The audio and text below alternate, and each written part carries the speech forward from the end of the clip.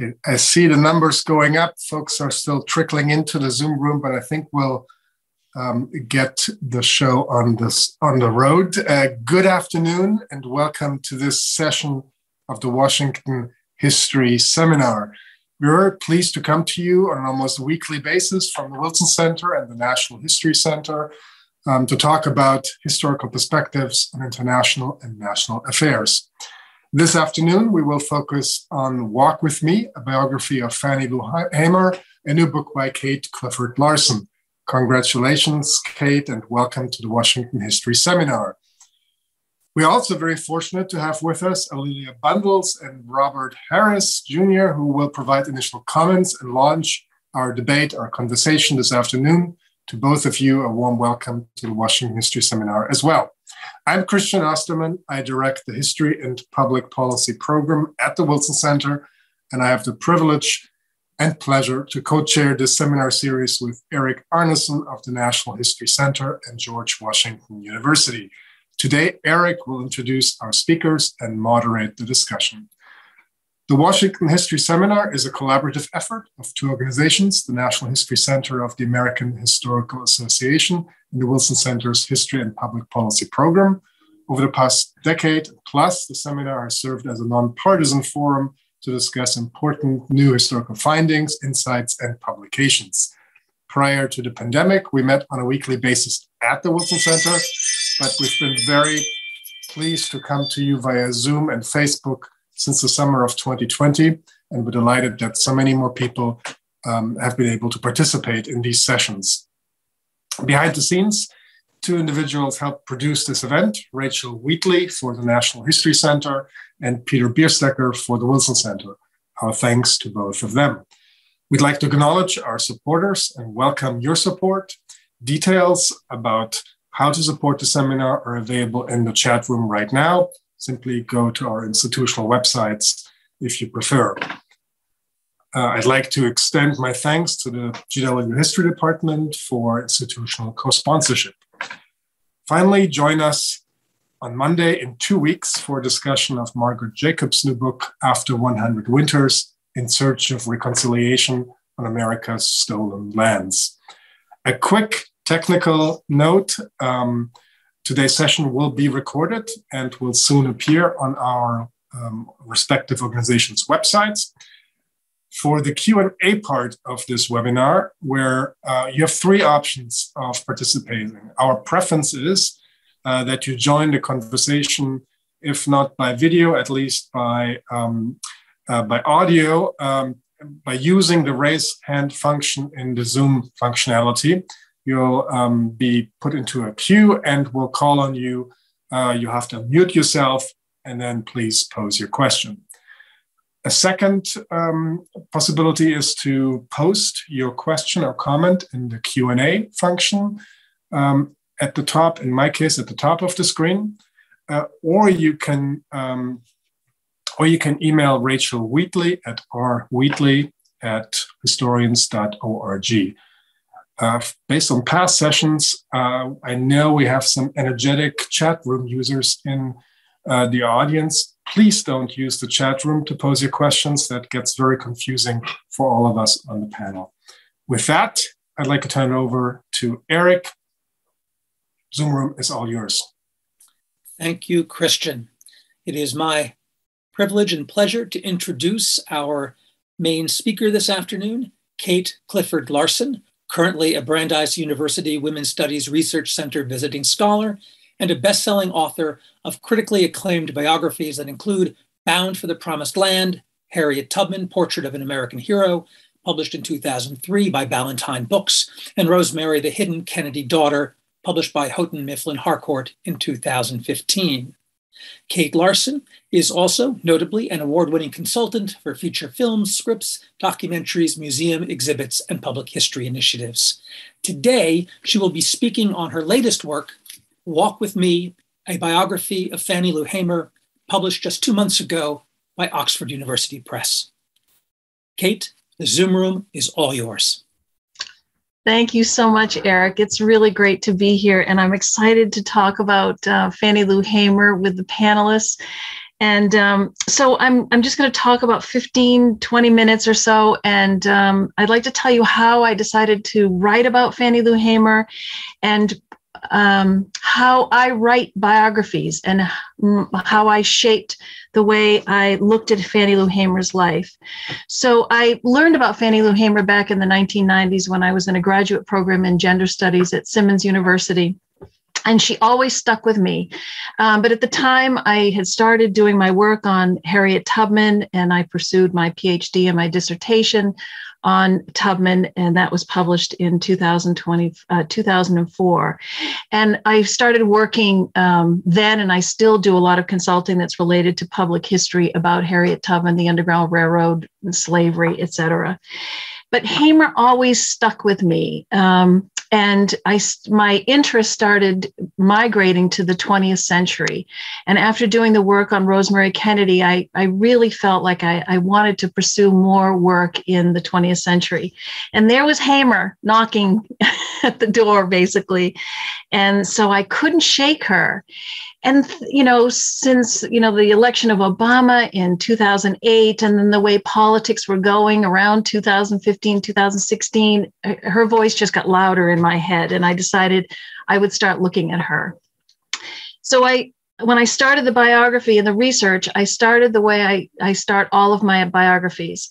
I wanted to know who Hamer's family was, who she loved, who her girlfriends were, who the people were in the community, what did she do every day, what fortified her, what inspired her, just things that every person has in their lives, and I wanted to investigate those. So that's how I start a biography, and I get to know that person.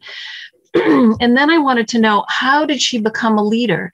She came out of the most obscure circumstances, extreme poverty in the Mississippi Delta as the 20th child of Mississippi sharecroppers. How did she end up in the 1960s on the national stage changing the world? She didn't go to an elite college. She dropped out of school in the 6th grade. And so that I just thought, how did this powerful woman, this ordinary woman, become extraordinary? Because we're all ordinary, but not all of us become extraordinary like a Fannie Lou Hamer. So I looked at her life, and there's a richness to that story that I hope when people read it, they get that richness and they can see the development of a Fannie Lou Hamer that came out of those cotton fields in the Mississippi Delta. So she, as I said, she was the 20th child of Jim and Ella Townsend, sharecroppers in Mississippi. But the thing that I discovered in working on my biography is that 7 of those children had died before Fannie Lou was born. The survival rate for Black children in the Delta in Mississippi in 1917 was 1 out of 4 would die before their 5th birthday. So it's tragic to think about all the children that had died before Hamer was born. And in fact, 4 babies had died in the 4 years before Hamer was born. And Hamer always talked about how her mother doted on her and, treated her as very, very special. Well, now I know why. So many of those children had been lost, and then this little baby survived and was their last child. And she really benefited from this overwhelmingly protective, fierce mother. So she grows up in this poverty-stricken life as a sharecropper, and but she has a little bit of education. The church is very important in her life. Her faith is central to her family and the community. Her father was a part-time Baptist minister, so she grew up with the Bible, and believing and trusting in God, and that the world, things were going to get better. By the Great Depression, though, things were not getting better, and they actually got worse. Her mother went blind. Her father ended up passing away in 1939 when Hamer was 22 years old. All of her siblings had moved on. Some had gone north or to the east, and some were sharecroppers in the area. But she really had the responsibility of taking care of her parents during the Great Depression. But there was always something special about Fannie Lou Townsend. She had a beautiful voice. She could sing even as a child. People loved to hear her sing. She was bright and curious. And even though she had to leave school in the 6th grade, there was this intensity and precociousness about her that sort of made her stand out. And so she learned how to make bootleg liquor. Her father taught her. Her father did that on the side. Even though he was a Baptist minister, he made a little liquor on the side because he had to support his family. And she learned that skill too. So she ends up during World War II marrying a fellow sharecropper in Ruleville, Mississippi in Sunflower County, Pap Hamer.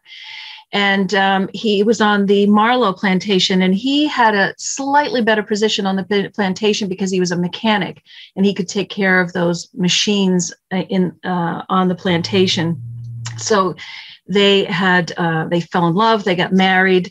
They had a little juke house. They, made bootleg liquor just to make ends meet. They adopted 2 little girls, and they had a fairly stable life, even though they struggled to make ends meet like most sharecroppers. But she always had that drive she wanted things to be better, like all of her neighbors. But the injustice and the discrimination and the racism and the violence that she grew up with that was ever present in Mississippi, the white supremacy in Mississippi, it was just one of the most violent states in the nation. It had more lynchings in Mississippi than any other state. It was a cruel, cruel place. And she wanted to make things better. So during the 1950s, as you all know, the civil rights movement takes off in this country. And Fannie Lou Hamer, there were certain things that she would say, and they always made me laugh because as I discovered, so she used to tell audiences, she had no knowledge of the civil rights movement there in the Mississippi Delta during the 1950s and early 60s. And it wasn't until the Student Nonviolent Coordinating Committee members arrived in Ruleville in 1962 that she ever heard that she could register to vote. That's not true. She actually was active in civil rights in Mississippi, but she was behind the scenes. She wasn't out in public. She was just doing it, trying not to be noticed, but she was doing things. During the 50s and early 60s, only 5% of eligible Black voters in Mississippi could vote. The voter registration laws were terrible, the literacy tests, and the white county clerks just would not approve the registrations of Black voters. And there were poll taxes, and it was just a whole myriad of laws and subjugation that prevented people from voting. So when, she was active, even though she denied it later on. So she had this little spark, she wanted to make a change, but she didn't know how. So when I do a biography, I try to figure out, well, what are those moments that shift a person from ordinary to extraordinary? Are there decision points, pivotal points? Well, in 1961, Hamer and Pap had been struggling for years to have children of their own. They adopted 2 girls, but they wanted their own children. And she'd had several miscarriages and stillbirths, and she had fibroid tumors. So Mrs. Marlowe on the Marlowe plantation suggested that she go to Dr. Charles Doro in Ruleville to have the fibroid tumors removed so that she could possibly get pregnant. And what Doro did, the white doctor, is he sterilized her instead and did not tell her. And she found out when the plantation cook overheard Mrs. Marlowe telling a friend of hers that Doro had sterilized her. So that sent Fannie Lou Hamer spiraling into a depression. She questioned God. She questioned her faith, the world. She was angry with everybody. And it made her look at the world and try to figure out, where was that change going to happen? It might have to start with her, but she didn't know how. So when those SNCC kids came to Ruleville to help register people in 1962 in August, she thought, well, maybe this is the opportunity. And she volunteered to try to register to vote. They took her. She marched right up those courthouse steps and took the test and, of course, failed. And when she got home that night, she was evicted by Mr. Marlowe. So that was her first step into trying to make a change, to be the change she wanted to see. So over time, SNCC recognized her leadership qualities, and they nurtured her and mentored her. In the meantime, she mentored them. They needed her. Those young people needed someone that was so grounded in this deep, profound commitment to family and community and her faith and wanting equality and justice, and didn't know how to do it. And they had some of the tools that would help her. So it was through them that she emerged as a leader. And interestingly, she noticed that when she would go to these rallies that SNCC and other civil rights organizations would sponsor there in Mississippi, it was always the men on the stage that gave all the talks and messaging. And Fannie Lou was often asked to come up and sing, not necessarily give the speeches. So she watched and she observed, and eventually she found her way to that stage and gave speeches too. And I encourage anybody to go online and listen to some of those speeches, because when she steps on the stage, the audience, the response is remarkable. You can feel the room change. You can feel that preacher father of hers coming out in her voice, and she has this tempo to the way she talks, and her voice will rise and then drop and get angry, and she'll quote the Bible. She really stirred audiences. So that was all well and good, and she was a community leader. But to get to the national stage, I saw one more moment that kind of shifted her, and I call it a rebirth. In June of 1963, she was arrested in Winona, Mississippi, with other SNCC workers who were returning from a voter registration program and nonviolent protest technique program. And they were arrested, taken to a jail, and for 4 days they were physically and psychologically tortured. Hamer was sexually assaulted. And when they came out it was the Wednesday that Medgar Evers had been assassinated. When they came out of that jail, she could barely walk. She was deeply wounded, had injuries that she suffered for the rest of her life. She could have crawled home and never left, but she decided that they had been trying to kill her whole life. So she was going to stand up and keep going until they actually killed her. And that was a rebirth moment. That anger, that fierceness just exploded on the stage, in her community, and for the nation. And in the book, you'll see the moments where the whole world watches her when she gives a speech at the Democratic National Convention. And there's no putting Fannie Lou Hamer back in the bottle. She really changes the world. So that's how I write my biographies. And that's how I discovered how this ordinary woman became an extraordinary, extraordinary person. Thank you very much. I think we're going to have a lot to talk about this afternoon. So let me get right to it and introduce the first discussant today. Robert L. Harris, Jr. is Professor Emeritus of African American History, American Studies, and Public Affairs at Cornell University, where he also served as Vice Provost for Diversity and Faculty Development. He is the author of Teaching African American History, published by the AHA in 2001, and the co-editor of the Columbia Guide to African American History since 1939, published in 2006. And I happen to actually be using it today, coincidentally, as I'm plotting out a civil rights seminar for undergraduates next semester. He's also the author of dozens of articles and book chapters, and is the former president of the Association for the Study of Afro-American Life and History. Robert, the Zoom room is all yours. Okay, now I've got it.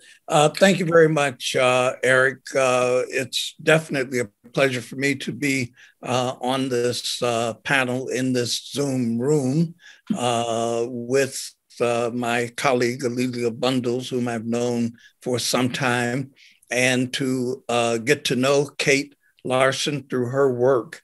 Let me say at the beginning that I thoroughly enjoyed the book, but saying enjoyed is not the best way for me to put it.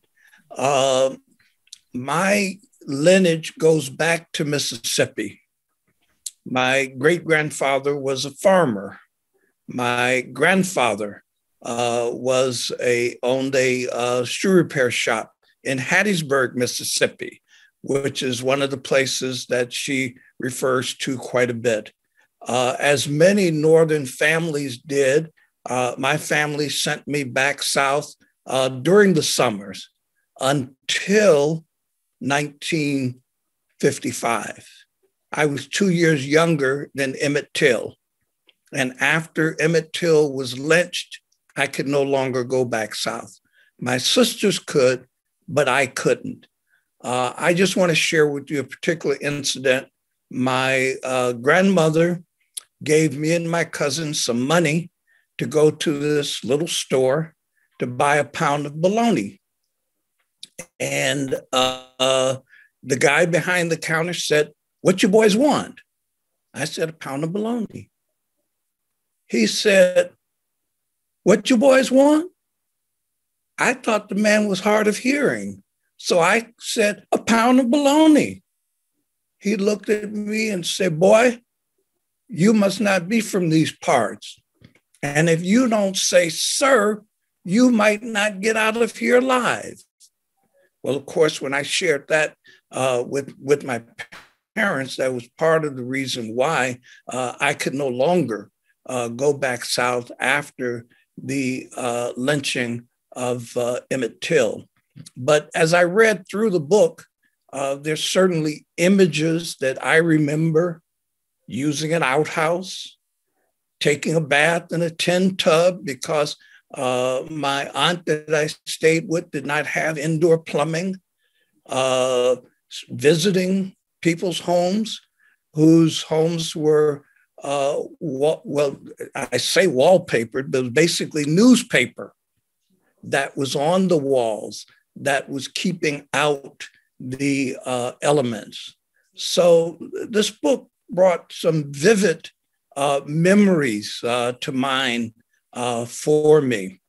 One of my interests is in the interpretation and analysis of African-American history. And I think that Kate falls into line with those individuals who are now writing about the long freedom movement. This is not something that is some textbooks have it. Started December 1st, 1955, when Rosa Parks decided not to give up her seat on the bus in Montgomery. There are many individuals who want to start the civil rights movement there, and they have sort of this episodic analysis of the civil rights movement, of basically the Black freedom movement, of which the civil rights movement was a part.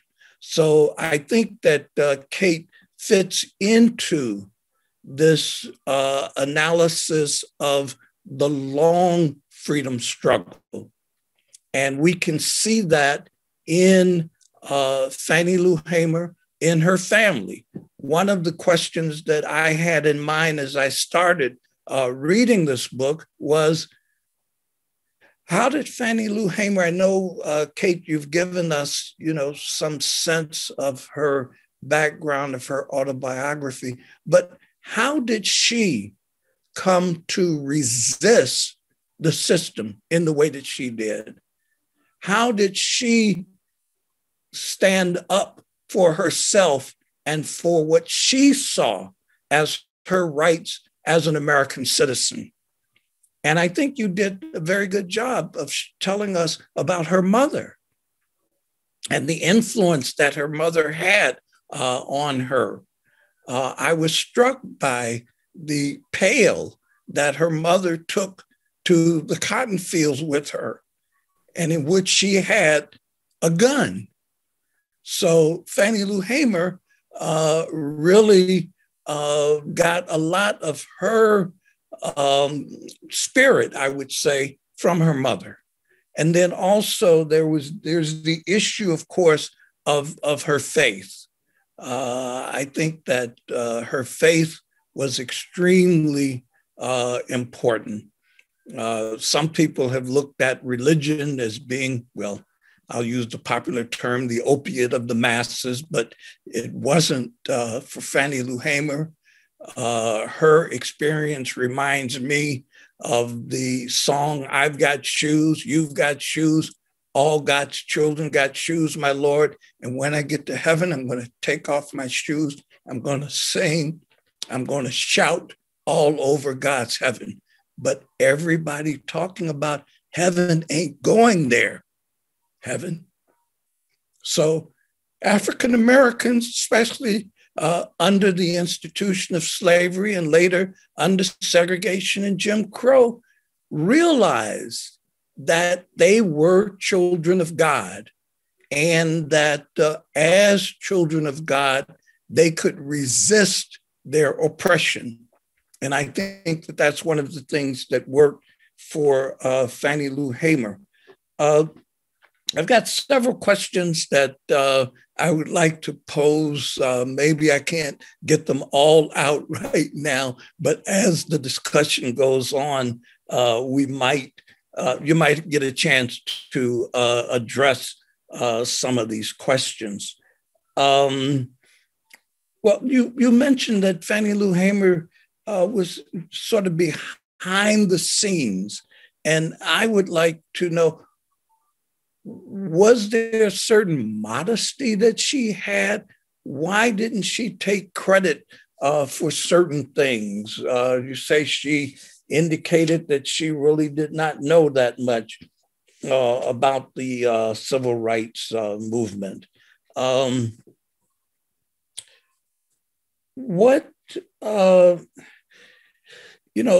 Mississippi, what was it called, commission that kept tabs on everyone, Mississippi State Sovereignty Commission. Did they play any role in that rivalry between the NAACP and SNCC and other organizations in Mississippi? What role, I've read that at the 64 Democratic Party convention that Walter Reuther placed quite a bit of pressure on Martin Luther King Jr. and that he threatened to cut off financial support for SCLC if King did not go along with the idea of them accepting a compromise for seating at the convention. And let me just wrap it up right here. One more question. As I say, there's some others that I can get posed, but I was very much interested in and I should say that at Cornell, we have, given that Michael Schwerner was a student at Cornell University, we have a stained glass window in the chapel dedicated to Cheney, Goodman, and Schwerner. Andrew Goodman's parents were students at Cornell, so there was some connection there. But what I wanted to ask you about, and I know you're basically drawing here upon the work of John Dittmer, but you say that when the three failed to call in at the required 4 p.m. check time, colleagues in Meridian and Jackson began making inquiries. A mix-up of some sort with SNCC office in Atlanta impeded efforts to locate them. No one called the FBI until 9 p.m. A delay that may have cost the young men their lives. Now, you talk about the FBI and its duplicity, let's say, in looking at violence against African Americans in the South. So I'm wondering about whether the FBI had been called or not. Would these young men's bodies have been found at that time? I'll close off there. I mean, we could go on for the whole evening with this very rich and well-documented book, I must say. Thank you. Kate, did you want to respond to some of those questions? Sure, I can think of a couple of them. The NAACP and the rivalry. I think that the Sovereignty Commission that was established in the 1950s, I think it played into that at some point, but the rivalry had been there for years before. And the NAACP had a different sort of status in the state versus other state organizations. So I think they played into it a little bit, but they were much more concerned about local grassroots people, at least by the time Hamer gets noticed. And she wasn't noticed until 1963.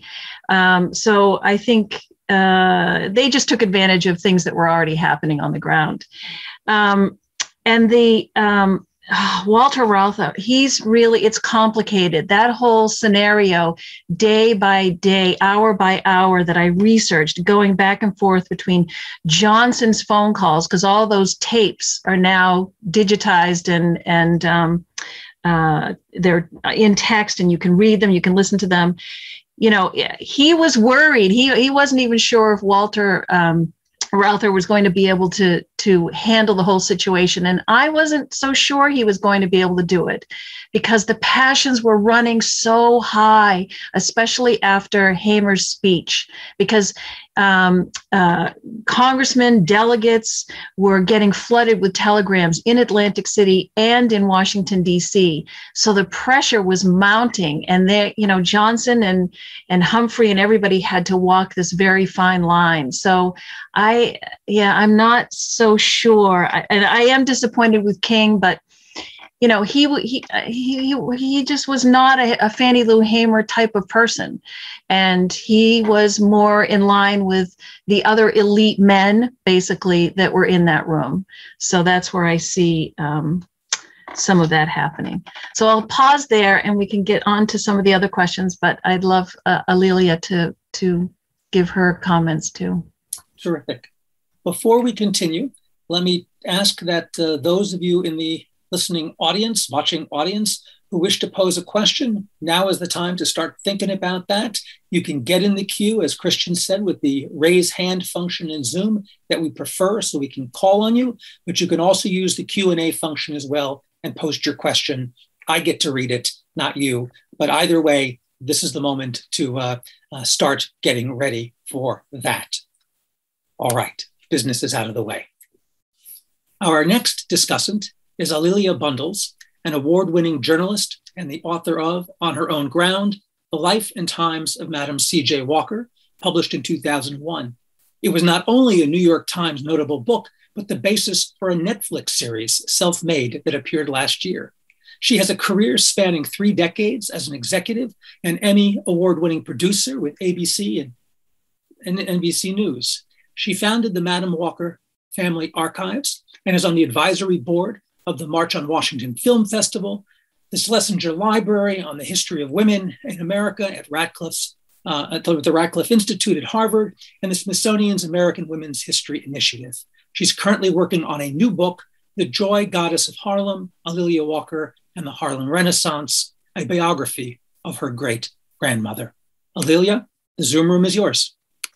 Thank you very much. And Kate, congratulations first.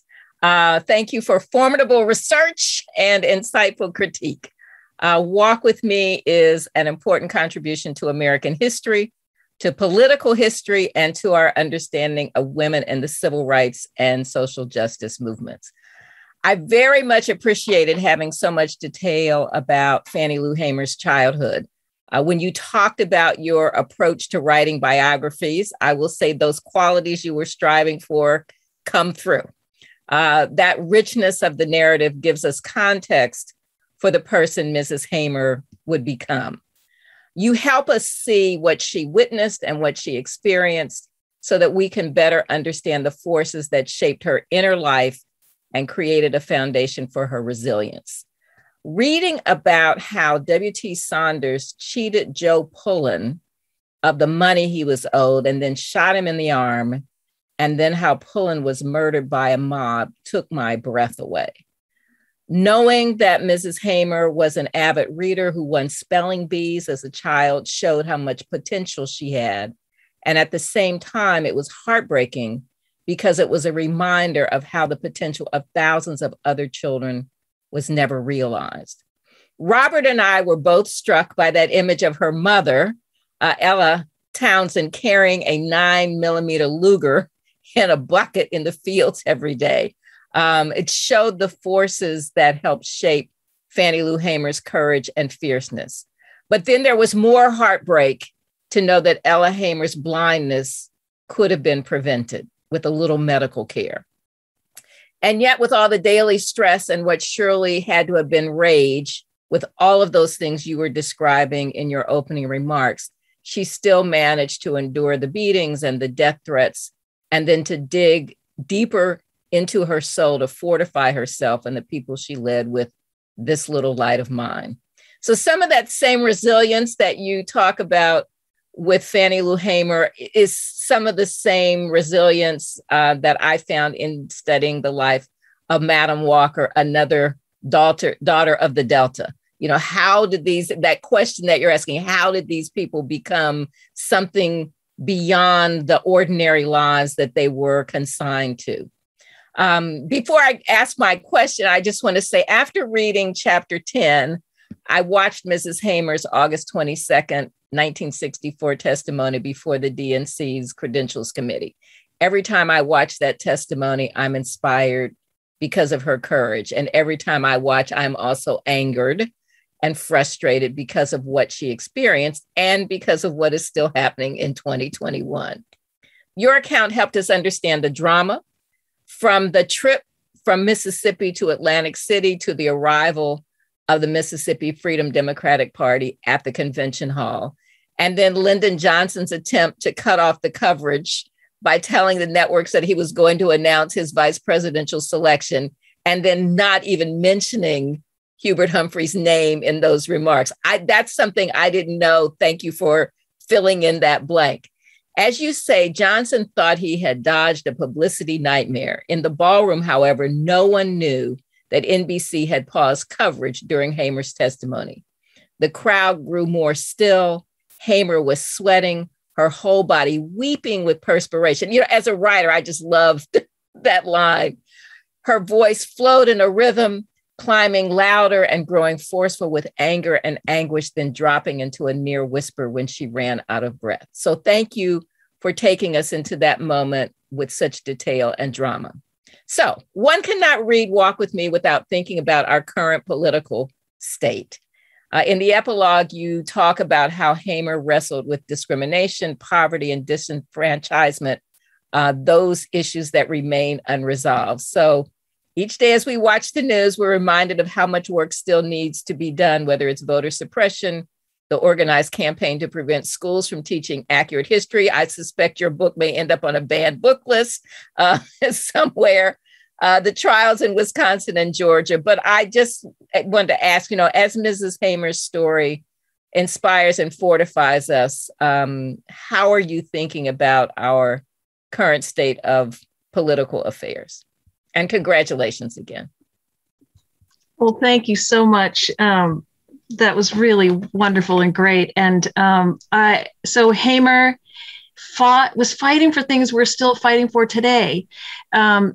I'll put voter registration aside just for a minute, but, you know, she was fighting for, medical equity, preschool education, universal preschool education, universal health care. She fought food insecurity. She brought a Freedom Farm and a pig bank to the community to help people survive the winter, which was the most difficult time for sharecroppers and laborers because they didn't have any work. So we're still fighting for those things. We're still, it just is remarkable to me. And then voter registration. Now, it didn't occur to me when I had been thinking about her for a couple of decades about the voter registration issue. But in 2013, in the Shelby case, where the Supreme Court sort of dismantled the parts of the 1965 Voting Rights Act that had really changed the landscape, so that got rid of the poll taxes and the literacy tests and sent federal watchers into formerly Southern states that had tried to block Black people from voting. They overturned some of those laws. And so that started this voting rights thing all over again. And so maybe that's why Hamer started getting louder and louder in my brain, that, she went through this and here we are doing it again. And it's, 8 years later, it seems worse than in 2013. It is worse. And I think, and Mrs. Hamer would be shocked on the one hand, and then maybe actually not surprised. And that she would be looking to communities today to fight like she fought.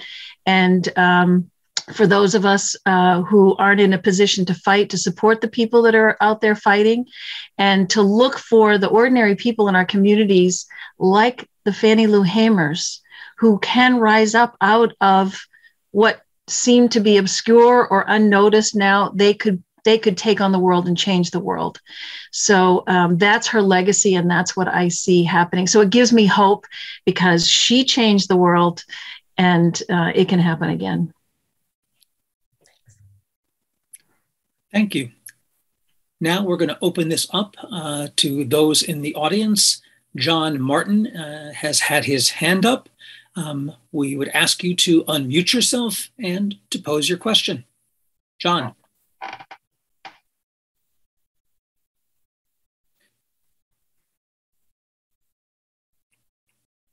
If you unmute.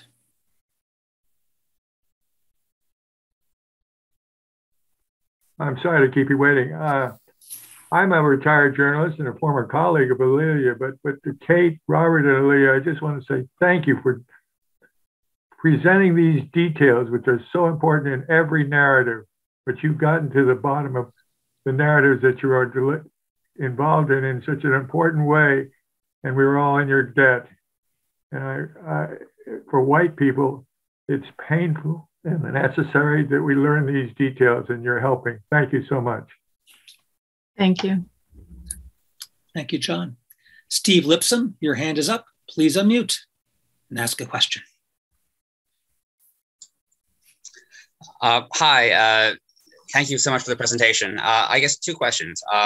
One is, given that they were both Black Baptists, could you compare and contrast Fannie Lou Hamer and Martin Luther King in terms of their faith and their faith's effect on their civil rights work?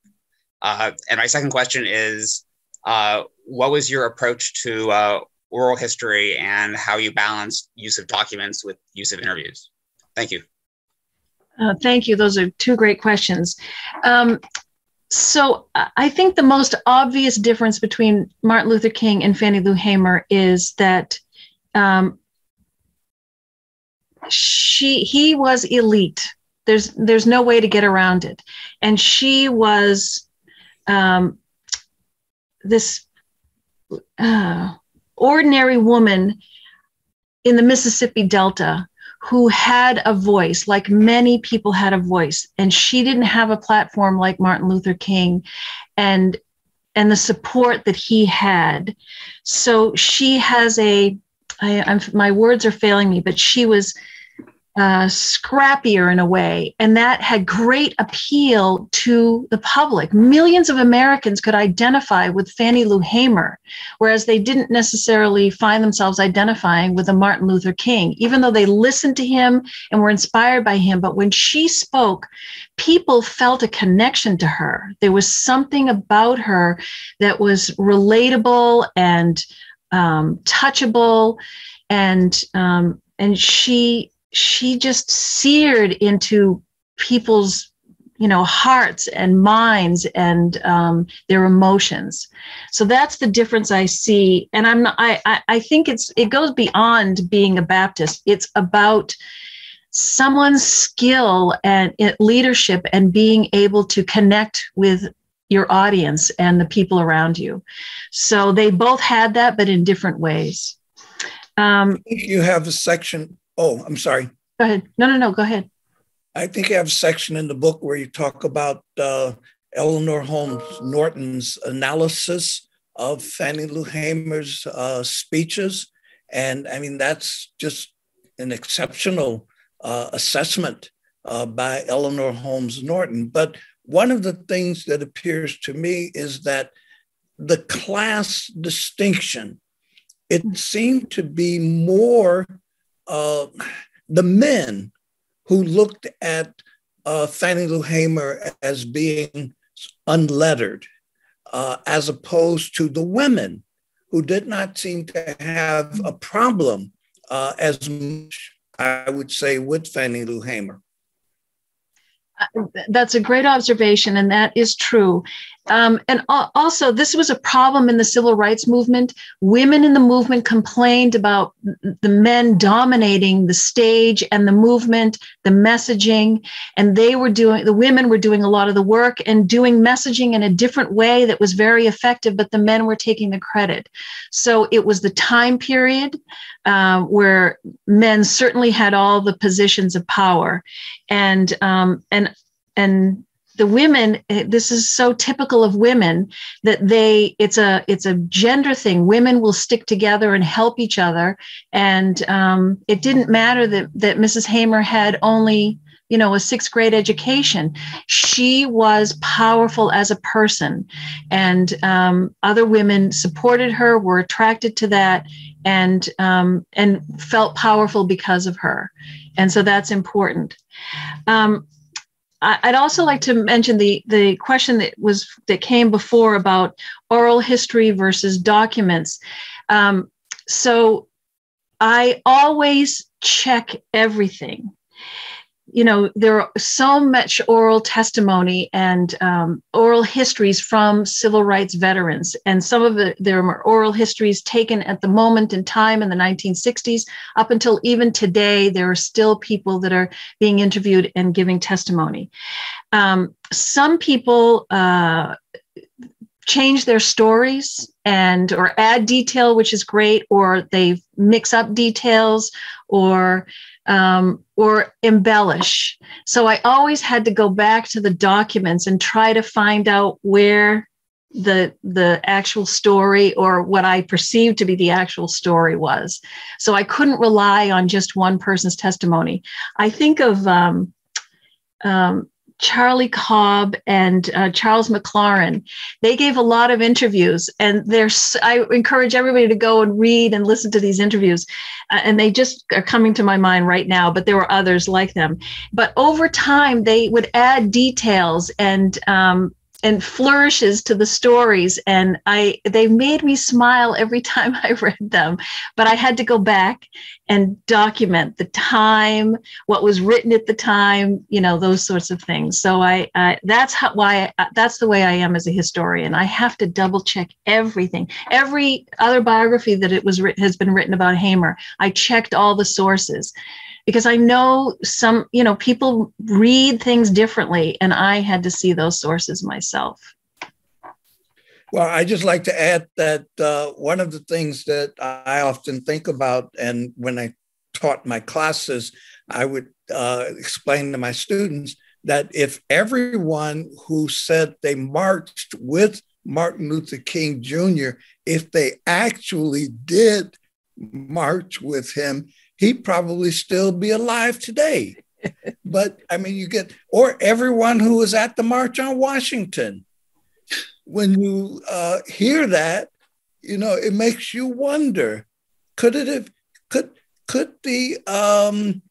place have held all of the people who say that they were at the March on Washington, who really weren't? I just want to add that. So, Kate, I would just, I am in total agreement with you on this need to check and double check, because myths abound, especially with famous people. I mean, I know it's certainly in my work, one of the main stories about Madam Walker was not true. And I'm finding the same thing as I'm working on a biography on her daughter, Alelia Walker, a story that's often repeated by scholars whose work I respect, but who haven't done that primary document research. And the fact that you have, as you say, over time, these oral histories are changing. I mean, it's great that the people who participated, that we still have some of those folks alive to be able to double check. But it is so important to check and double check and cross-reference. And you have done a marvelous job. Thank you. And those oral histories, I'd like to say that some of them, those who gave oral histories over decades, some of them have felt more liberated to tell more detail. And so that's been very helpful too.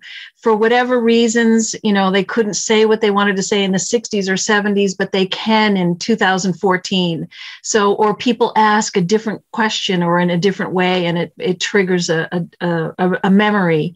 So all those interviews are so important. And also, I had to check everything that Hamer said, because she manufactured things about her life. And so I had to check them, like the 20th child. And so, where were all those siblings? Like I wanted to know who her family was. I look at census records, and then they start showing, well, two children had died then and another child died then. And then, so, it's important. You can't take people at their word all the time. You have to double check. And there was an earlier question, I think, Robert, you asked about FBI records and trusting the FBI. Fannie Lou Hamer and all of those civil rights workers did not trust the FBI, and I don't blame them, because you can see in those FBI files that they were not taking things seriously, or they were looking the other way when things were happening. So when the 3 young SNCC workers were murdered and no one called, or it was said that no one called till 9 o'clock, the FBI, I have no way of knowing, because no one recorded whether they had been called or notified.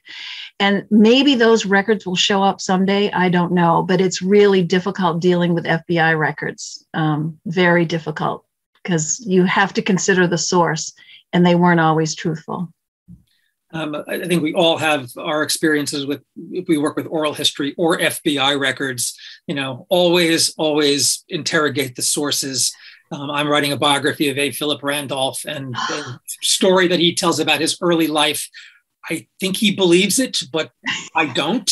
And I think the sources show that he has embellished the story over the years. And with regard to FBI files, similarly, I'm glad as an historian, someone may be writing these reports, but they're often just dead wrong. They have no idea what they're looking at.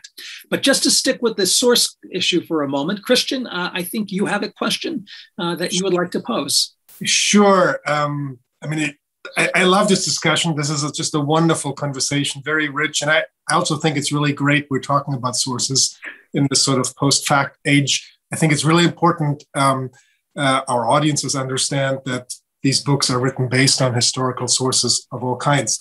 I do want to sort of follow up in 2 ways on that. When you write a biography, when you try to get into Fannie Lou Hamer's mind, you do, not everything can be documented. You need to take a leap of faith based on the best knowledge, your best instinct as a historian. Were there those moments? Are there those issues where you really, had to go beyond what you could document? So that's one question. The other question is a related one on sources.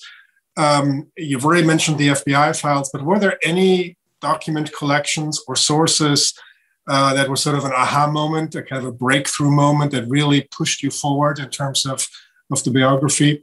And then less about sources, but about the earlier biographies. Could you just position your biography in its historiographical context, especially in some of the other biographical writing or sketches about Hamer? I think that would help our audience to understand how your book fits in. Thank you. Thank you. Those are great questions. So I'm going to start with your first question about how did I fill in the silence in those records. And so after, living with Mrs. Hamer and all those documents, there were those moments where I felt that I could take a leap and say, this is what I think like the two moments where I view that she had a rebirth, that she was reborn after the sterilization and after the beating in Winona. She's transformed, and I think she knew it, but she might not have said it that way, but so I could talk about that. And how did she tell Pap? What did she tell Pap that she had been sexually assaulted? How do you tell a husband? And also she knows that a Black man in Mississippi, he's at risk. If she's going to tell him that detail, is he going to go and exact revenge and get himself killed? Or it's so complicated. So I had to talk about that, even though I don't know if she thought all those things and what their conversation was. I had to fill in those gaps a little bit, just trying to think through it. Breakthrough moments were, there were so many. It's hard to say. I guess it's just the way I do the work, putting all of the oral histories together, all of the primary documents. I have to give a shout out to the SNCC Legacy Project and to the Civil Rights Veterans Project, because they have been collecting documents from everybody, scanning them, putting them online. The universities in the South, the Wisconsin Historical Society, everybody is trying to scan and document and make sure all these things are preserved. So I benefited a lot from all of those resources. And and also the FBI files. So Hamer's FBI file is heavily redacted, and I applied to have it unredacted.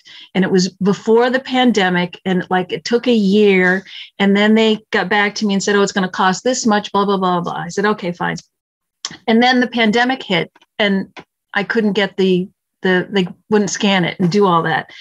I'm grateful to Davis Hawk, who provided some of the photographs that were in the file. And but I discovered online, there are people out there that just have gifts, and they are dedicated to just putting history out online. And I found the FBI files for the other SNCC activists who were arrested with her and in Winona. And every detail that was redacted in Mrs. Hamer's file is wide open in those files. So I could match the pages, and so it was like, why did they redact her file and not everybody else's? So those were great moments, like, oh my gosh, this page is all written on, and in hers is all blacked out. So those are fabulous moments where I just love the internet and those anonymous people out there that put them on the Internet Archive for everybody to see. And then your last question, I forgot what your last question. The historiography. There were several great biographies out there. Kay Mills wrote the first back in the 1990s, And she was a journalist, and she met Hamer and lots of people that were alive at the time she interviewed. And so she wrote a great biography of Hamer. And that was followed by China Kai-Lee's dissertation turned book, For Freedom's Sake, in 2001, another fabulous biography.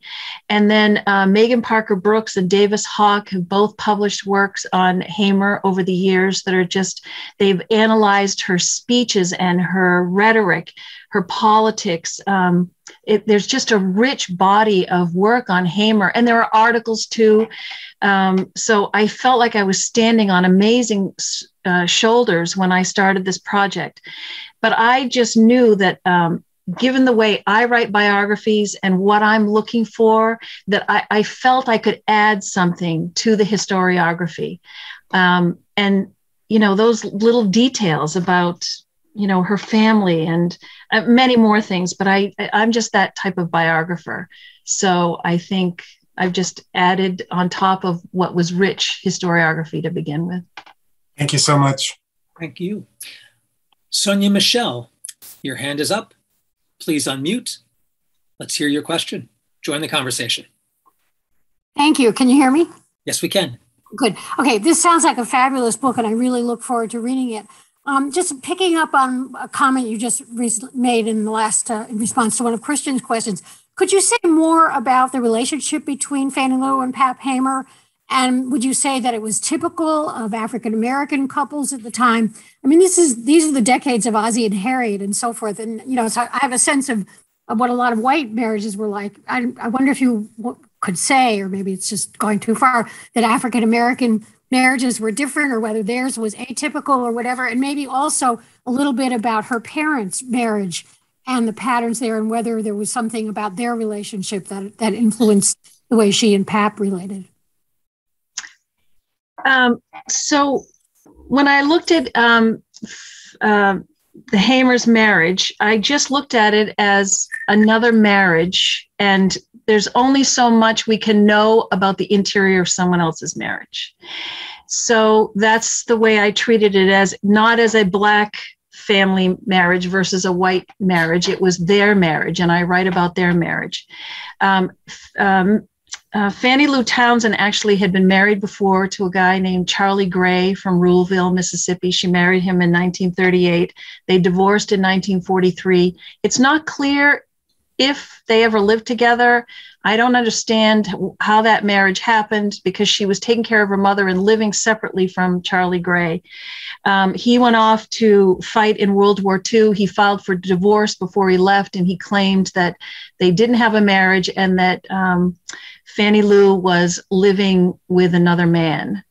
Well, in 1944, she married Pap Hamer. So I'm not sure, but I'm assuming she was living with Pap Hamer at the time.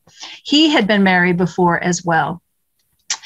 So they had, in their marriage, they loved each other. They adopted these two girls together. But Pap stepped out on Hamer, and I write about that in the book. He has a couple of children with other women in the community. I can just imagine how painful that was for Hamer, who wanted children with Pap, and it wasn't happening, and he was having children with other women. So that was the reality, and I just wrote it that way. I wasn't going to make a judgment or say, oh, that's atypical, typical. It was just Pap and Fannie Lou in their marriage. So that's the answer to that. And family members told me about Pap, you know, stepping out. I'm using that word, stepping out on Fannie Lou Hamer. And I discovered the children in census records and obituaries and things like that. So it wasn't a secret, and I'm grateful to the family members that explained it to me and told me, and they were honest about it. And Fannie Lou Hamer lived with that, and those are the facts. Thank you. Carolyn Reuter, your hand is up. Please unmute. Join the conversation. Okay. I was a reporter at WGBH in Boston, and I interviewed Fannie Lou Hamer. and had a wonderful day with her. She was, I thought, very articulate and very moving when she described how she'd been beaten up and her skin was like leather. She showed me her arm. Have you looked at her biography, autobiography, which was published by Beacon Press in Boston? Is that to praise the bridges? That was I don't recall the name of it. It'd be in the 60s. Yeah, that's the name of it. So when I talked about, when I wrote about what happened in the Winona jail, it's a very hard chapter to read. I'm telling everybody right now, it was very hard to write. And I write in very minute graphic detail about what happened from the time they were arrested till the time they were released. And it's horrifying. And I took those records, I wrote from the FBI records and from conversations that Hamer had. And I was able to piece together, and also interviews that I had with people that knew Hamer, who told me that Hamer told them that she had been raped, but that she didn't really talk about that to the press. She hinted at it, but she didn't come out and say it.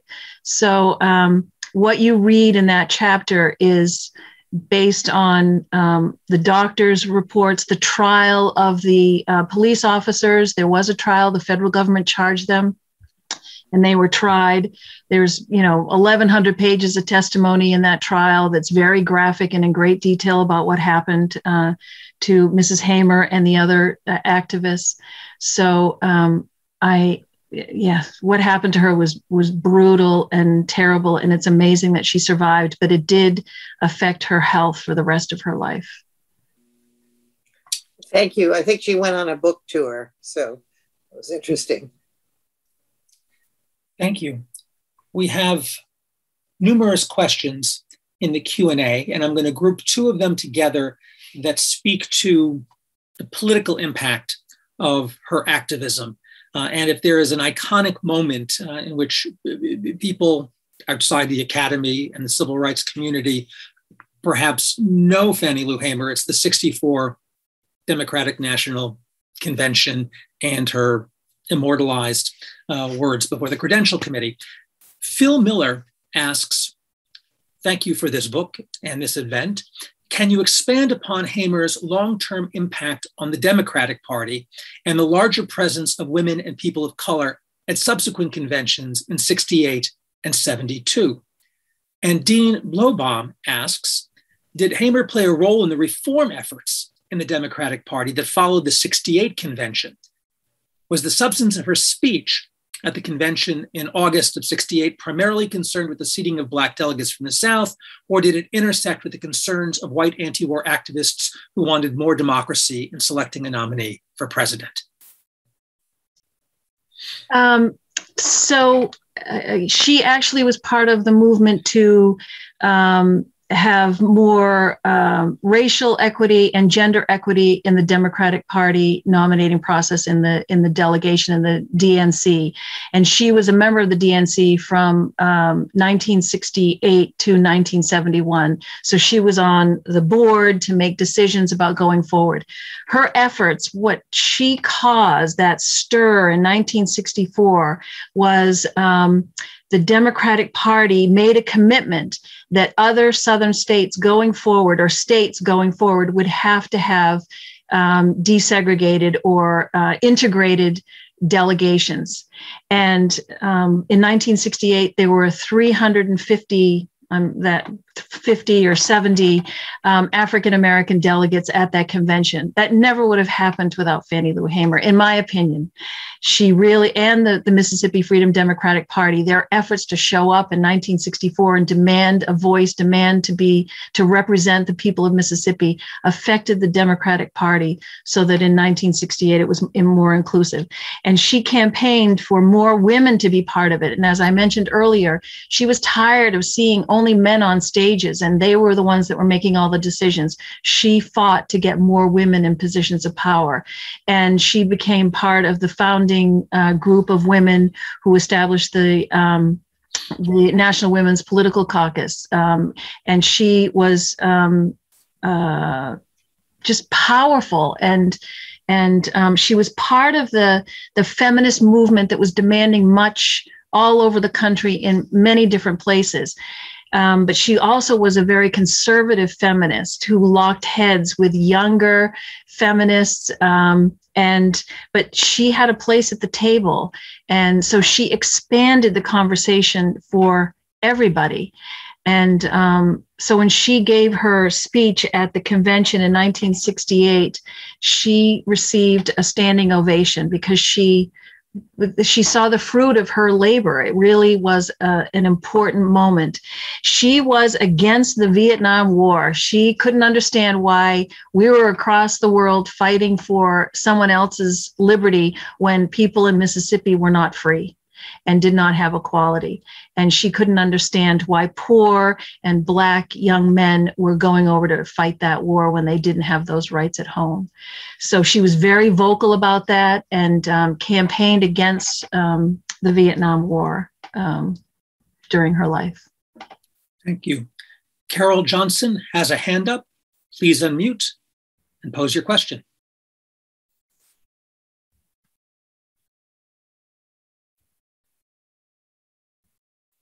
No, I don't have a question.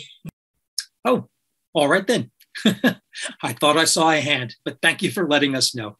Lorma Rackley asks in the Q&A, the men and women of the Student Nonviolent Coordinating Committee, SNCC, seem to highly value Fannie Lou Hamer. Could age have been a factor when you talk of the reaction to her from people who felt more attached to Dr. King's leadership? That's an interesting question and observation. I'd like to talk about the SNCC students and young people. They had been brought in under the mentorship of Ella Baker, who worked for the Southern Christian Leadership Conference under Martin Luther King. She was the highest positioned woman in the organization, but she had nowhere to go, and she should have gone higher, but they just weren't going to push a woman more forward. But she saw the spark and the power and the passion of young people, and she organized them into SNCC. Now, King and the leadership, they weren't so keen on that, but she knew that these young people who were doing the lunch counter sit-ins and the freedom rides, that there was a power there. They were becoming the change that everyone wanted to see. And so she taught them that they could to go into Mississippi and to not be leaders themselves, even though many of them would go on to become leaders, Bob Moses and John Lewis and many of them. She said, you have to find the leaders in the community and support them. And when they went to Ruleville, they saw Fannie Lou Hamer step off that bus when everyone else was afraid on that bus to get off and go try to register to vote. She marched right into that courthouse. And then after they left the courthouse and the police and all the, white supremacist yahoos were, harassing them on the highway, and they were stopped and fined for driving a bus the wrong color yellow, she started singing songs to calm everybody down. She's like, we're going to be okay. We're going to survive this. And then when she was evicted, it was devastating. She cried in front of them, but then she picked herself up and kept moving on. And they recognized that the community had their leader and that SNCC had to support her. And that's what they did. So some of them looked at her as a mother figure. There's no question about that. But she had such wisdom and she taught them. And, she shared her faith with them, which some of them didn't have as strong a faith. And she taught them about not having hate and that you couldn't live with yourself if you lived with hate like those white supremacists lived with. And so she transformed many of those young people. Many of them became different people because of Mrs. Hamer. And so that attests to her sort of innate natural born leadership that needed fertile soil to grow, and SNCC was that fertile soil. One of the questions I've got in the back of my mind is, what was it? I know that you've looked at Fannie Lou Hamer and her family background, which in many respects gave her the courage to resist the oppression that African Americans basically faced there in the South. But there are others that you also examine in the book. I mean, this is not like many people refer to Martin Luther King Jr.'s March on Washington, which makes me cringe, because when you look at the March on Washington, there were so many individuals who were involved. It would not have been successful without those other individuals. Likewise, the Mississippi Freedom Democratic Party would not have been successful without other courageous individuals. But I don't know, I want to use the word secret, but I don't think that that's the case. What was it that distinguished Fannie Lou Hamer and many of those other individuals who experienced the violence, the threats, and what have you, but still they marched on? It's hard to describe and imagine. So there were so many of these heroes in Mississippi. I mean, Fannie Lou Hamer kind of rose out of Mississippi and was on a national stage, but there were many still in Mississippi who didn't have that stage, but they were there with her. And I think they all supported each other and were obligated to each other. And they had that sense of community that was so important. And that community could be the church community, their physical neighborhood community, community of family and friends, and the children and younger generations. There were so many older people like Hamer, and even older than her, 20, 30 years older than her, that were out there doing this, putting their lives at risk. Some of them were murdered. And it is stunning to me, but they knew they had to fight because it had been too long and things weren't changing. And if they weren't going to be the change, who was going to be the change? They needed change, and they were the change they wanted to see.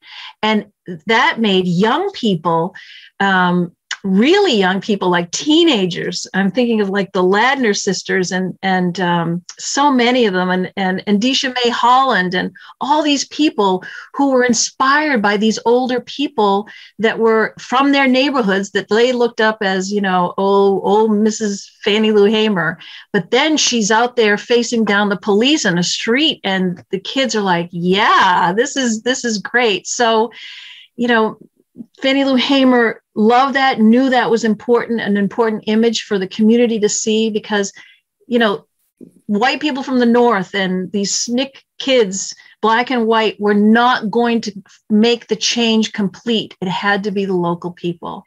And there's so much more about Mississippi. It is incredible, the people there that fought. And I know they were in Alabama and Georgia. I know Mississippi, and I'm just saying the courage those people had. There should be monuments all over the state of Mississippi to all those people that fought along with Fannie Lou Hamer and more. Christopher Crawford asks a question. Mrs. Hamer was strongly against abortion. How do you see the relationship between her belief on that issue, which we think of as more conservative today, compared to her progressive views on other issues?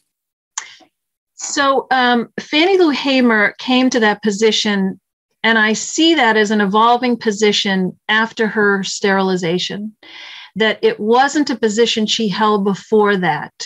It was only after that it evolved.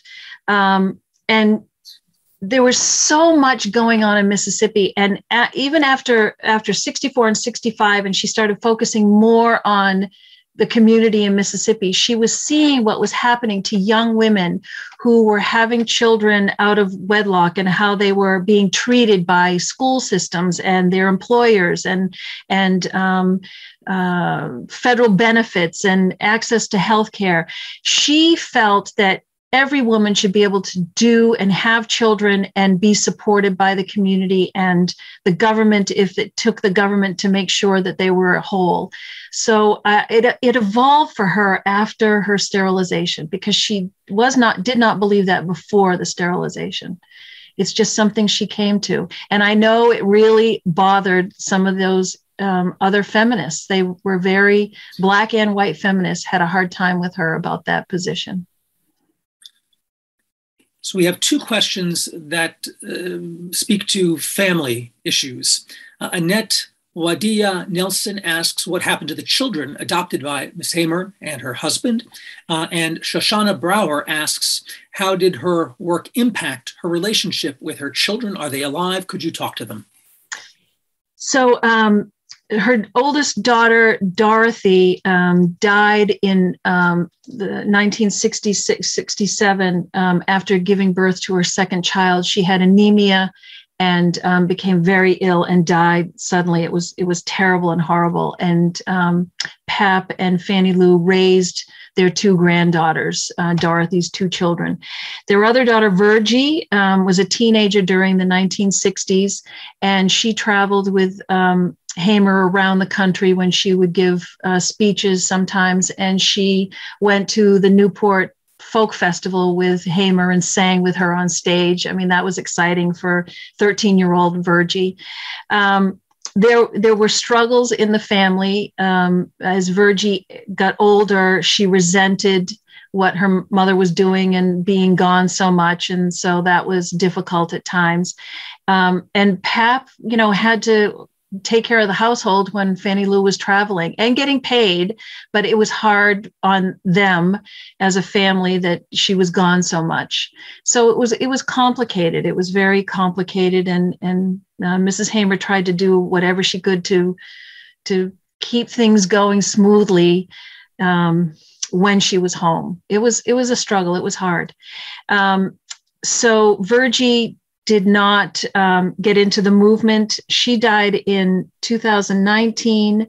One of the granddaughters, Lenora, died in 2017, Virgie in 2019. And Jackie is still alive, and I did interview her, and she's just lovely. Her voice just is beautiful. And so I did interview her, and she's still living in Mississippi. So I am going to get my question in now, but I have a comment, an observation, and a question that I'd like to ask. And one of the things that struck me so vividly in the book was, not that I suppose we need reminding of this, but maybe we do, of just how exhausting the work that Fannie Lou Hamer and so many other activists did was. The psychological stress, the physical stress. And I think you do a remarkable job as you trace Mrs. Hamer's travels around Mississippi or around the nation, raising money for the movement. She is much in demand.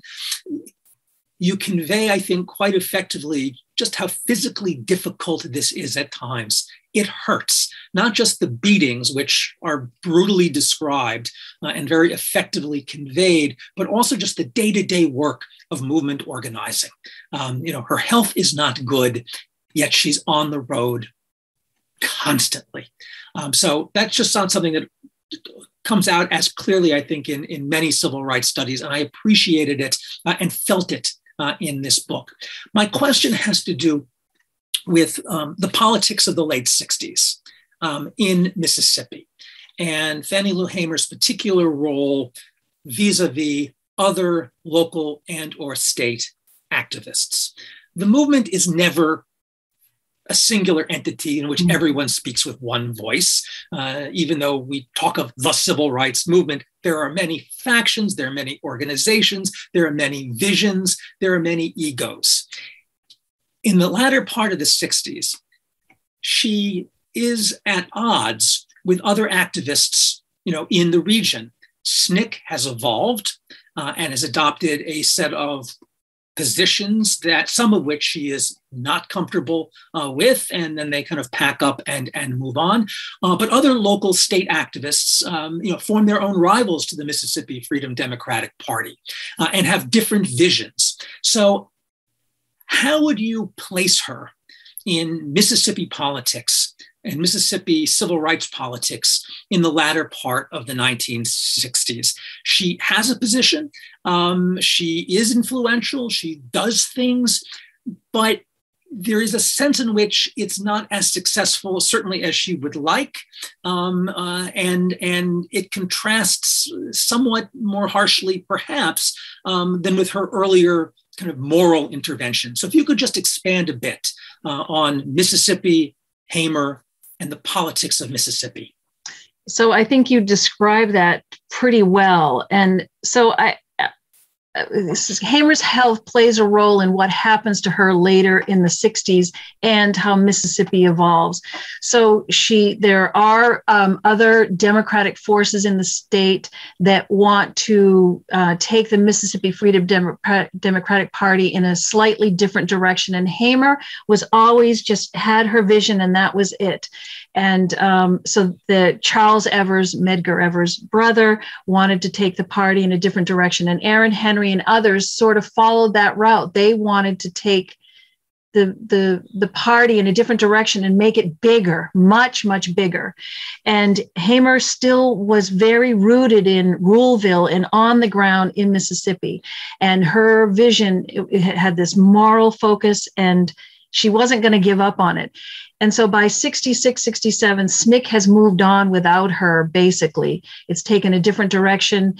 I've read some of the minutes of meetings that SNCC had, and the things that they said about Mrs. Hamer were so unkind. They were just like, Stokely Carmichael was done with her. She's basically an old lady. We don't need her anymore. We're going to go out and we're going to march and we're going to carry guns. We're going to do this. And so she's sort of left behind, and she can see it happening, even though she loved all those young people and she knew they had to go on their own direction. And so she focused more on trying to shape what's happening in Mississippi. And there were younger people that were trying to take it in a different direction, and she struggled with that. And I think part of it was she didn't have a mentor anymore, and she still needed a mentor. And she had been a mentor for so many people, but she hadn't grown up in a world of politics, and she just had this focus, this singular focus, and she couldn't sustain it, especially because her health was so precarious. She would collapse in physical exhaustion, and she'd have to go to doctors because her kidney was acting up, and her hypertension and diabetes. And so it drained her. So she didn't have the energy to fight for her cause, her message. But she was still powerful enough to rein in that new loyalist Democratic Party that ended up going to the convention in Chicago in 1968. She still had a powerful voice. And Charles Evers and that crowd, they knew she still had that voice. And so she still managed to be powerful, but she was losing that power over time. And she became more and more focused on the landscape in Mississippi and feeding people and trying to work with people to let's all come together and have preschool education. Let's decide on how it's going to be done. When the federal government sends in money, then people start competing. Oh, it's their vision of the preschool education. No, it's their vision. And she wasn't ready for that. She was not ready. And there was no one to support her. She was by herself. She carried a huge load. And so it's hard to watch. And also it's regrettable. That's why I say, when you see people in your community today that are doing these hard things, support them. And if you can be a mentor to somebody, mentor them, because they can't carry it forward without it. It's too exhausting. Thank you. Can I ask you in closing, just to share some words about a particular incident or exchange in the book? So Hamer and Malcolm X, find themselves in conversation. And as I was reading this, I'm thinking, teaching moment. I've got to incorporate these documents and these exchanges in the seminar that I'll be doing. But could you, for our audience, talk about their discussion, their exchange of views? So Malcolm X believed in segregation. He believed that, African Americans should separate from whites, have their own businesses, own schools, everything segregated. This was the exact opposite of what Hamer wanted. She had lived that segregated life. She didn't want it and she didn't believe it was right, that we're all God's children. We should all be together. And Malcolm X wasn't going to have any of it.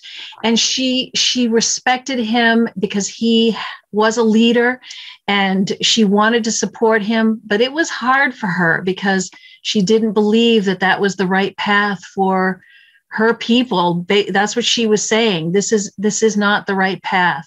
And so, there was tension there, but she never was, critical of anybody, really. She just was like, I disagree with you. And he disagreed with her dramatically. And then after they met, like 2 months later, he was assassinated. And so that was very powerful and painful for her. Thank you. We really could go on for, I think, quite a bit of time more, but unfortunately, I have to draw this to a close. So I want to say thank you so much to Kate, to Alelia, to Robert, and to Christian for this session. And thanks to those of you who posed questions, and apologies to those whose questions we couldn't get to. Christian, final words. Sure. Thank you, Eric. Please join us on November 29th for a session on After 100 Winters, in search of reconciliation on America's stolen lands. And again, thanks to Kate, Alelia, Robert, and of course, Eric, for just an amazing conversation this afternoon. Thank you all so much. And Can thanks we so ask much Kate for joining. about her next project? I'm not ready to talk about it yet. And we're out of time. I'm sorry. Yes. Thanks to our audience for listening and engaging. We're adjourned. Stay safe and good night.